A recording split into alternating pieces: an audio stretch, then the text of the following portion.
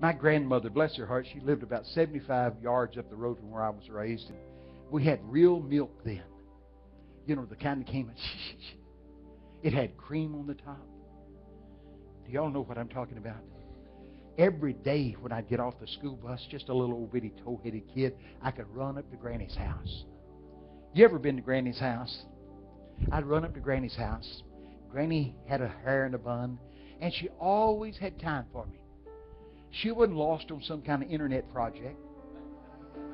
She had time to bake me sugar cookies. You ever had a sugar cookie? It's about the size of a hubcap. Oh, I don't know. It's just good. And it fills the whole room with a fragrance. And then she'd go to the ice box. I didn't say refrigerator. I said ice box. Remember when they used to have them? Guy'd come by with a block of ice and put it in the ice box. She'd go to the ice box and she'd get out some real milk. Stir it up and pour it in that glass. Now we got stuff they're buying. It looks just about like that. We used to throw that out to the cats. You know what I mean? But now you're paying more for less. Why? This is skimmed, fat-free, taste-free, you know. But Granny, bless her heart, she had never watched a Dr. Phil program, but you couldn't pull the wool over her eyes. Woo, she's smart. She could tell if you was trying to hide something. Did I tell you when I killed her chicken? Let's talk about that a little bit. It's not well, it is supernatural. Now in Texas, where I was raised, they fed chickens with corn on the cob. Yeah. Now, come with me to Granny's house. Granny would feed her chickens with corn on the cob. She'd take the cob in her hand, and she'd shell the corn off out in the yard. And she'd go, here, chick, chick, chick, chick, chick, chick. Little chicken, here they come. Can't you see them? Out of the woods, and she feeds the chickens with the corn off the cob. And then she kept a bucket over here by the porch where she put the cobs, and they soaked it with kerosene to start fire with. They cooked with wood and kerosene back then. So she'd keep a bucket full of corn cobs soaking in kerosene. Now here I am. Have you ever chunked a wet corn cob? You know, in Australia you got boomerangs. Texas we got soaked corn cobs. So here I was out there, and you throw a corn cob and go, wah, wah, wah. So here's some chickens running. Wah, wah. Can't you see them? So I thought, you know, I bet if I chunked in front of it, I could hit it. So here it came running like that. So I took my corn cob and I went, wah, and it goes, wah, wah, wah. And we had a Kairos moment. The connection of the chicken head and the corn cob. Pow! Down he went. I thought, oh my God, I've killed Granny's chicken. So this is all the truth. It's not preaching, but it's the truth. So I go over there and there's a dead bird. It's a foul thing. There he is. So I pick him up and I thought, I'm going to go hide him. Remember what the Bible says, woe to him that tries to conceal his sin. He shall not prosper. So I took the chicken. Up from Granny's house is a fence row. You know what a fence row is. So up there I go about 100 yards.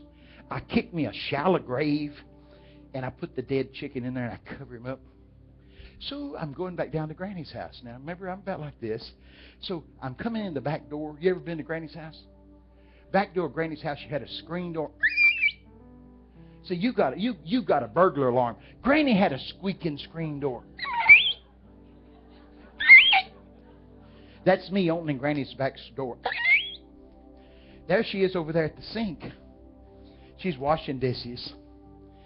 And she always had on an apron, and she'd hum songs. She's wiping the dishes and wiping her hand. That's me trying to sneak back behind Granny, because I'm guilty. You know what I mean? Guilty. Have you ever tried to not act guilty and Granny knows you're guilty? So she says, how are you, boy? I go, I'm fine. She turned around, dried her hands off, and said, what you done? See, no Dr. Phil, no psychology course, but she could read you. Boy, I just spilt my guts.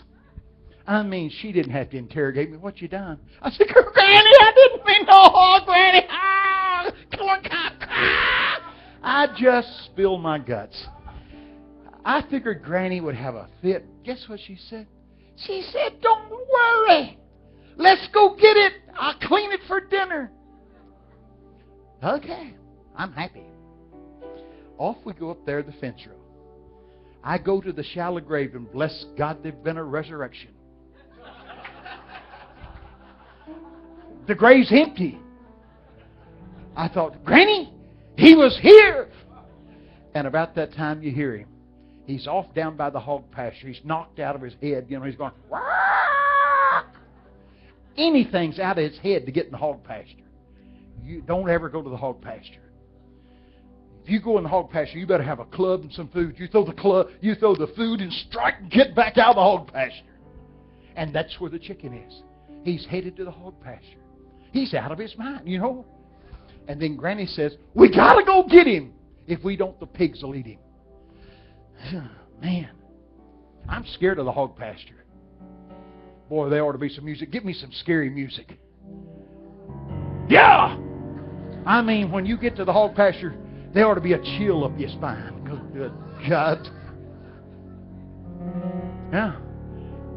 My grandpa had a chain around the gate. You know why? Kids not supposed to get in there. Them hogs will eat you. We intend to eat them. They'll eat you first. Oh, okay. Granny says, we're going after him. There it is, that chicken. In the hog pasture. So Granny, did I tell you Granny was around 82 pounds? She undone that chain. She said, come on, let's get him. I thought, Granny, them hogs will get both of us. But I found out something about Granny then. She was fearless. In there she went. She chased down that crippled chicken, grabbed it, sent it to heaven. Yep. See, what I thought was going to be bad turned out good. See, God's better than Granny. You're running from God, trying to cover your sins, and all God's trying to do is set a table before you. You see how good He is? He's better to us than Granny. That's the God we serve. He's a good, good God. My favorite verse in the whole Bible right now is Nahum, Nahum, chapter 1, verse 7. It says, God is good. Didn't say He was or He's going to be. Right now, He's good. Right now, when your heart's broken, things are shattered, He's good. And He's the very present help in the time of trouble. I'll tell you about the Lord's help. It's adequate and available. There's a verse in the Bible. If it wasn't in the Bible, you'd never make me believe it. Here's what it says, Zechariah 3:7. I will give you open access to my presence. Open access. This is God's throne. We can come unfettered in His presence through the blood of Jesus. Isn't that something? Pretty amazing. There's not one of us can go out here and call the White House and speak to Obama. You know why? Not enough clout. I don't care who you are. You can't walk out there and pick up the phone and talk to the president. Not enough clout. But any one of us can fall on our face right here and talk to Almighty God. That's access. Open access. Day or night. Psalms 121 verse 1 said, I will lift up my eyes to the hills from which cometh my help. My help comes from the Lord who made the heavens and the earth. He that keepeth thee will not slumber nor sleep. You won't get a hold of an answering machine. You call out to God, He's there, isn't He? Yes, sir. Well, that was good. Thanks for the scary music.